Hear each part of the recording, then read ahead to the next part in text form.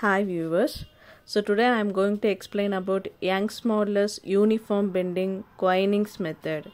So in this method we are going to determine the Youngs modulus of a beam by Koenings method. That is Koenings arrangement we are going to measure. So for that, what are the apparatus required, how the arrangements are made, all are here shown. So by the way we are going to measure the Youngs modulus value. Here M1, M2 is nothing but mirror strips and WW2 is nothing but slatted weights and K1, K2 is nothing but knife edge. So S is scale, T is telescope. So by using in the previous videos we have already analyzed about what is meant by uniform bending and non-uniform bending. Uniform bending means we have to put the weight equally on both sides like this. That is, here one side is fixed that weight and also the another side is also the weight is fixed. In both sides we have to fix knife edge as well as the weight hanger, and also here two mirror strips are used. One is that is close to the scale, another one is opposite to the scale. That is, we have to focus that scale when it is reflected by the first mirror. That is, in the first mirror the real image is showing and that reflected image of that scale is shown by that second mirror. So that reflected mirror is watched by the telescope like this. So we have to confirm that whether it is a direct scale image or it is that image is captured from that mirror. We have to ensure that.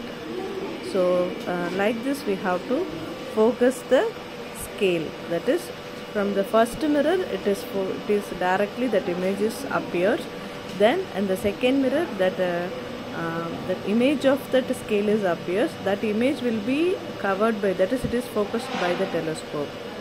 Then we have to take the reading as usual. That is, for W, how much reading that scale is showing. Then after adding the weight W plus 50, 100, 150, how we can take that reading.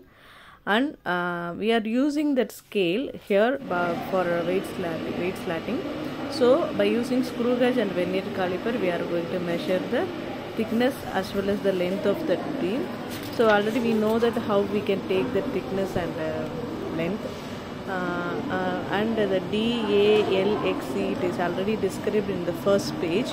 So substitute all this value. We have measured the Youngs modulus of the beam by Koenings method. So that value is here is around, actually LADBD, the description is given: distance between two knife edge, distance between one knife edge and the nearest hanger. So distance between the scale and the remote mirror. So D is the breadth of the scale, D is the thickness of the scale. So this is, we have to measure from that arrangements. That is, distance between the two knife edges is D and the distance between the remote mirror and that scale will be taken as A. So these are values how we can take from. So all that D, okay, M, G, all that values are explained in that formula. So likewise we have to take the reading and we have to find Youngs modulus. Thank you.